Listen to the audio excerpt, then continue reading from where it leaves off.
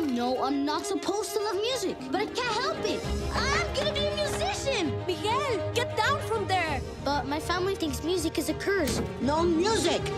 I don't want to be in this family. Miguel! What are we going to do with that boy? I wish someone would help me follow my dream.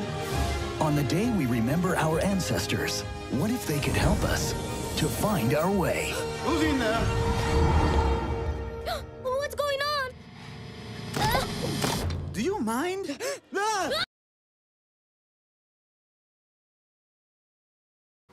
Congratulations, guys. Thank you. Coco is an absolute phenomenon. I absolutely adored it myself. And I just wondered, what was it about Dia de Muertos that you wanted to tell in this latest Pixar story? Well, I had long been interested in Dia de Muertos. I lived in Los Angeles for a long time when I was going to college, and it's, of course, a very big Latino community there. And I first became kind of enchanted by the folk art and the iconography of the celebration. And that had always been kind of sitting in the back of my head. And then after we finished making Toy Story 3, started kicking around different ideas, and it occurred to me that I couldn't remember any live action or animated film that used Dia de Muertos as its backdrop. And so we started doing a bunch of research in earnest and talking to a lot of folks. And what I learned that I didn't know is that Dia de Muertos is kind of less about death and more about family, and this obligation that we all have to remember our loved ones and to make sure that their memories stay alive through passing along their stories. And that just seemed like such a beautiful idea to me, and I saw the potential for telling a, you know, hopefully a big adventurous movie that also had a lot of heart and a lot of emotion in it. And Darla, when did you know that you guys had found your Miguel in Anthony Gonzalez? Because he's incredibly charming, especially for such a young actor. You said last night at the premiere he was 11 when the film started. He's 13 now. He's fantastic. Yeah, well, we did a huge search. And I mean, we listened to hundreds and hundreds of kids. We went all over the United States and in Mexico. And Anthony was this amazing young man who was in Los Angeles, and we were bringing him up to do some of the temporary voice for us. So we were working with him. And we slowly grew to, well, not slowly, it was over the course of a couple of months. And he gradually it became obvious he was the best possible person for Miguel. And he's so charismatic. Yeah. He's so talented. He's so charming. And he's got this great combination of pure innocence, but definite maturity. And I think a lot of that radiates off the screen. And if you think he's charming in the movie, you should meet him in real life. Yeah, yeah. I mean, he's incredibly, he just lights up the room. And how, because you obviously got to see him kind of grow through this film. What's his experience been like? What's it been like watching him, seeing all of this happen? Like, because I'd say he'll explode. His career will explode. Well, he doesn't need us. He's like, he's really good, and you're going to be seeing more of him. Yeah. And you'll actually be seeing him because he's doing some live action stuff now. But it's been really fun. I mean, as Darla said, he's just had this sweet innocence through the whole process. He loves to work. You know, we would have these 4 or 5 hour recording sessions, and when we'd be done for the day and I'd tell him that's it, we're done, he would invariably be disappointed because he just wanted to keep going and going. He loves what he does so much, and he's loved being a part of this movie. And the Land of the Dead is such an integral part of the story and such a beautiful backdrop. What was the most important aspect of it that you, as both director, producer, and the animation team wanted to get across for the characters and the city as a whole on the screen? I wanted to depict a Land of the Dead that was wholly different than anything that had been put on screen before, but I also wanted it to feel quintessentially Mexican. So there are a lot of influences that kind of led to our depiction of the Land of the Dead. I wanted there to be a logic to the world. I imagined a world that was constantly under construction because more and more people were dying every day. So we have these huge kind of towers encrusted with buildings that kind of fill the landscape of the Land of the Dead, and they represent layers of history, Mexican history specifically. So down at the base of every tower there's an Aztec pyramid, and as you go up there are kind of layers and layers of more and more modern architecture.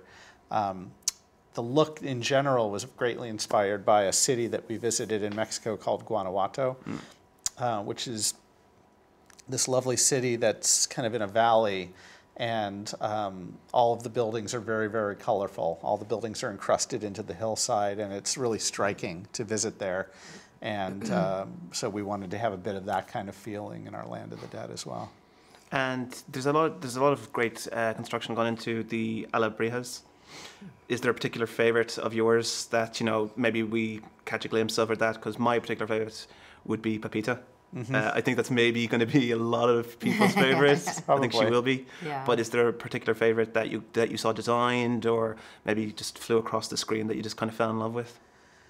Well, I love so many of them, but I like Frida Kahlo's monkey. Because I love monkeys. So and Breathing Fire. Yeah. Fire, yes. And so on. Yeah, and Pepita, hands down. Yeah, because who doesn't want a giant flying jaguar? Yeah. That's neon coloured. Yeah. I mean, And bioluminescent. Exactly. So. I mean, it just she jumps off the screen really. Yeah.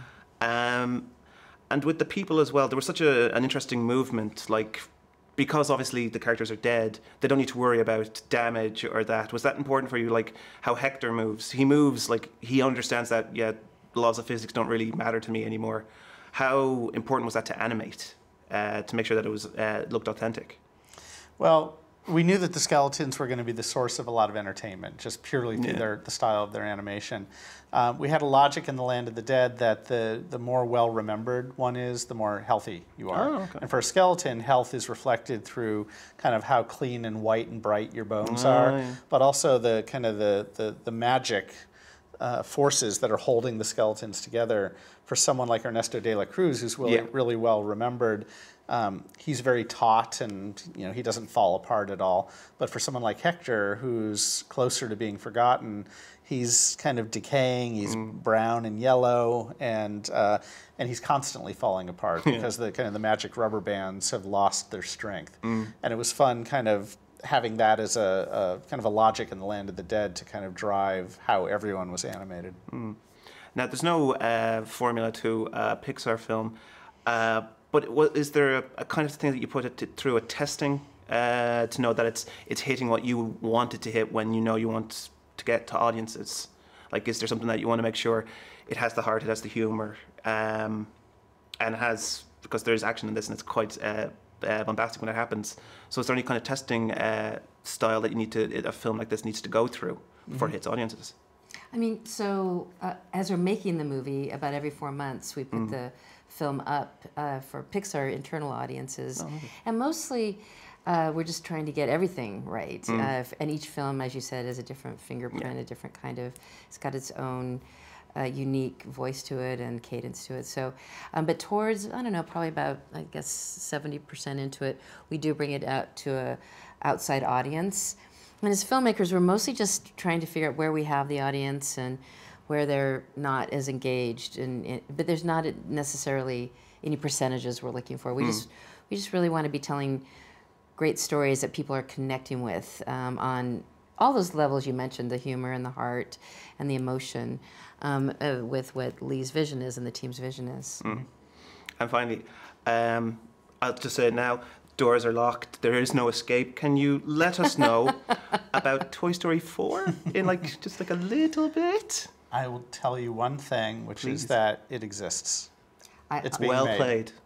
Well I played. can tell you something. Tom Hanks is going to be in it. That was mine. Oh, I knew you were going to do that. But guys, listen. Woody and Buzz are in it. Guys, thank you so much. It has been an absolute pleasure, and congratulations on Coco. Thank you. Thank you.